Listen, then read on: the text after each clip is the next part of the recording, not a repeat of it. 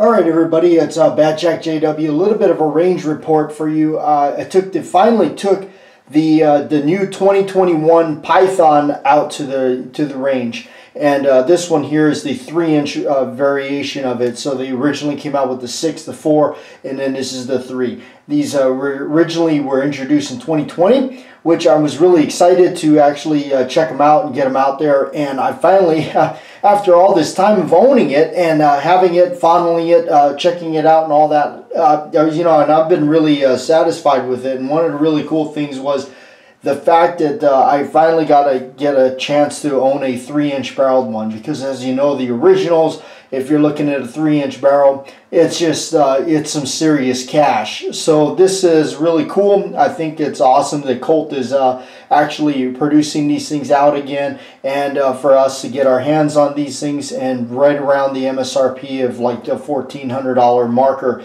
And so now that things have actually calmed down a little bit, and you can actually obtain these things for the MSRP price. I remember when they first came out and hit the market, these things are exceeding the price of the originals. I mean, that is just crazy.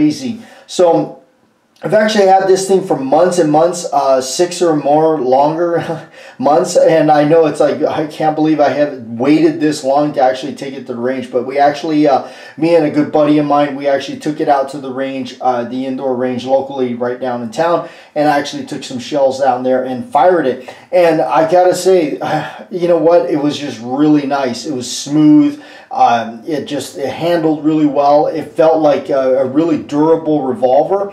I used to have an old vintage one that was actually really an older one I had, and and that was great. It shot really well. It was shot really accurate. But I gotta say that the action and everything, these things may not be quite as smooth as the original ones, but they are really up on par. I mean, they are really close. They're really durable. I'm really thrilled about it. I think it was definitely something that I'm going to enjoy shooting a lot more. I'm glad I got it. I'm looking to hold on to it for now. Definitely is going to be in the collection for a little while. I think it's really a neat item. So again, they're going through the whole lineup. They got the Cobras, the King Cobra.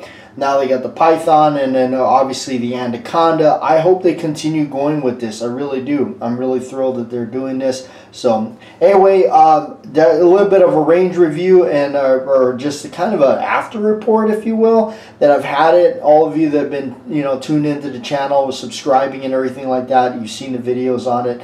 But there it is. Yeah, I gotta say, it was really awesome to be able to fire it. Really smooth, and of course I shot mostly 38 specials with it. We shot some warmer stuff with it, and it just handled really well.